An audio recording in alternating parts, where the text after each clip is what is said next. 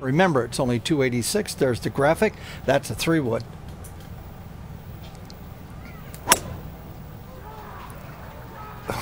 And it's just this hole, just this little riddle of a hole, just plays havoc on your head. And that shot, everybody goes, that's a pretty good shot. It's right in the fairway. Not so much. And Peter Kostis earlier took a look at this swing. Let's use the Konica Minolta Bizhub Swing Vision camera and the exquisite swing of Retief Goosen to show you a couple simple fundamentals to focus on to improve your game. I've drawn a dotted line representing his spine angle and a solid line by the bill of his cap representing putting your head against a wall as a picture. He maintains his head against the wall, turns around his spine to the top of the backswing.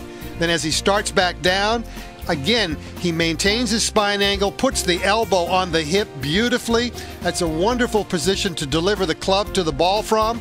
But more importantly, notice how beautifully he keeps his head against the wall all the way through impact and into a follow-through position that's absolutely perfect. So if you want to simplify your golf swing and improve it, take a page from Retief Goosen's book. Keep your head against the wall and maintain your spine angle. Now that 3-wood that Retief hit got away from him a little bit, and let's focus just on his right heel and right foot as he comes down.